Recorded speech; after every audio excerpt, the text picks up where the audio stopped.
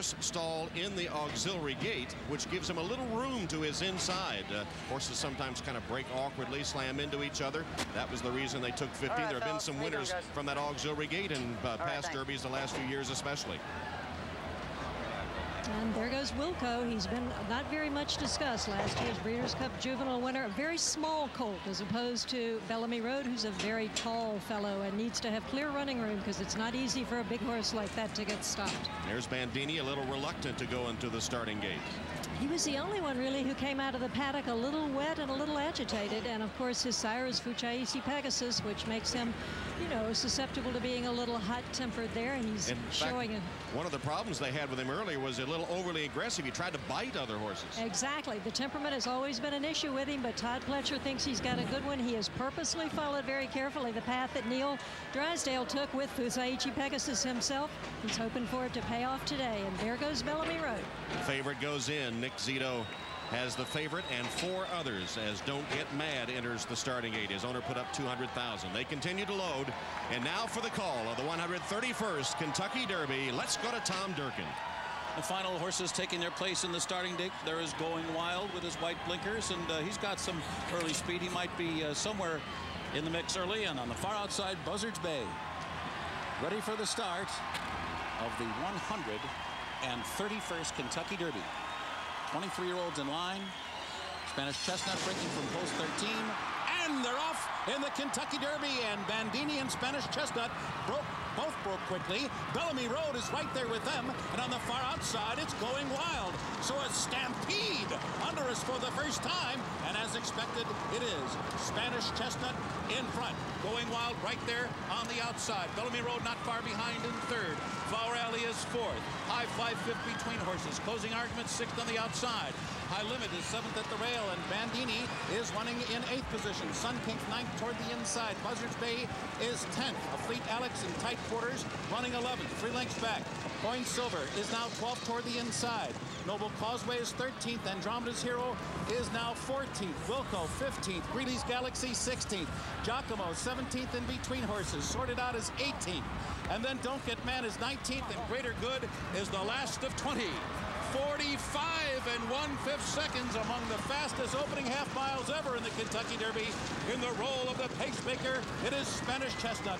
Flower Alley second on the inside. Javier Castellano is now asking Bellamy Road at the half-mile pole. Going Wild in between horses, so too High Fly.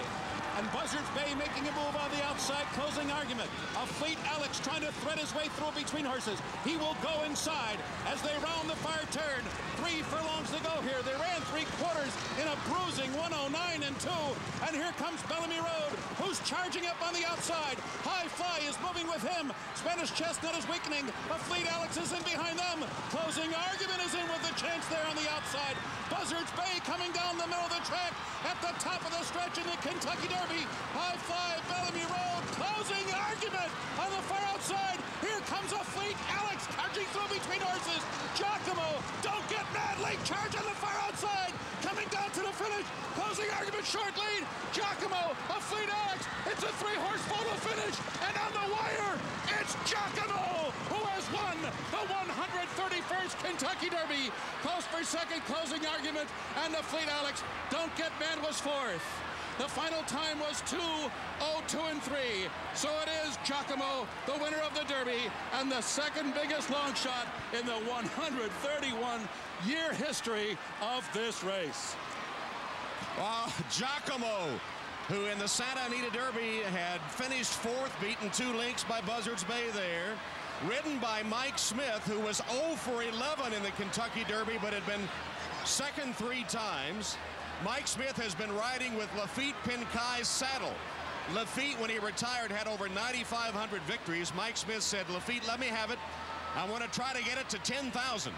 Well, never did he dream that he would get the Kentucky Derby using Lafitte Pincay's saddle. Giacomo, owned by Mr. and Mrs. Jerome Moss, who also bred the colt in Kentucky. He's a 3-year-old colt by Holy Bull out of Set Them Free by Stop the Music. Donna? And the superfecta, does that say 1,728,000? Is that what that says?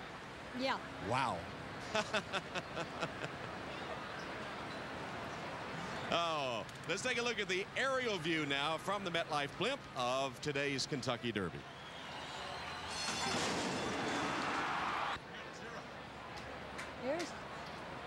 There you find Giacomo there breaking out of Giacomo, the 10 horse, and coming out of the gate. You can see, as Tom Durkin said, it was a charge with nobody really going out to take the early lead until Spanish Chestnut finally gets going with Going Wild there on the outside.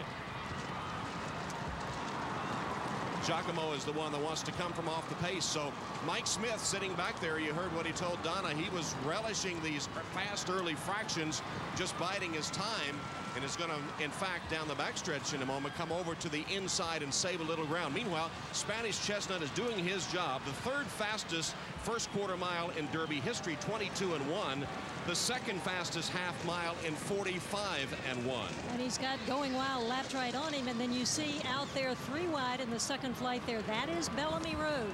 And he's clear and he's outside, but he's still not as far back as he probably should be with these fast pace, but he's not fighting, and Castellano's letting him run along. But Spanish Chestnut is leading him on a merry chase here. They're now going 3/4 of a mile in 1:09, and this of course sets up perfectly for a come from behind horse like Giacomo. As we said earlier, those California horses have been pretty well disparaged all year long, but Buzzards Bay, and when you see coming to the turn, he's going to be moving up here. Actually, there he goes along the inside there with a big white face coming up inside Spanish Chestnut now and making a big move. And of course, now they've been 3/4 in 1:09 and change it, coming up on the mile in 1:35. Now Bellamy Road on the outside there and High Fly, the two of them are hooking up, passing Spanish Chestnut there, and there's Afleet Alex trying to get by Spanish Chestnut just in behind there as Spanish Chestnut starting to get weary. Now he changes in the green silks. He's going to go here now and split between Bellamy Road and Closing Argument. Really surprising move right here by Closing Argument. The horse who'd really been outrunning his pedigree all along. Now here comes Giacomo in the green in the very middle of your screen. He's coming up outside of Closing Argument, who's drifting out a little bit, takes him out a little, and Afleet Alex is all alone down there on the rail, but it's all Giacomo. What he wanted was this great big long Churchill down stretch at 1.25 miles. Official order of finish, first to last. Giacomo, Closing Argument, Afleet Alex. Don't Get Mad ran 4th. Buzzards Bay, Wilco, Bellamy Road fading to 7th. Andromeda's Hero, Flower Alley, High Fly, Greeley's Galaxy, Coin Silver. Greater Good, Noble Causeway never had that closing finish.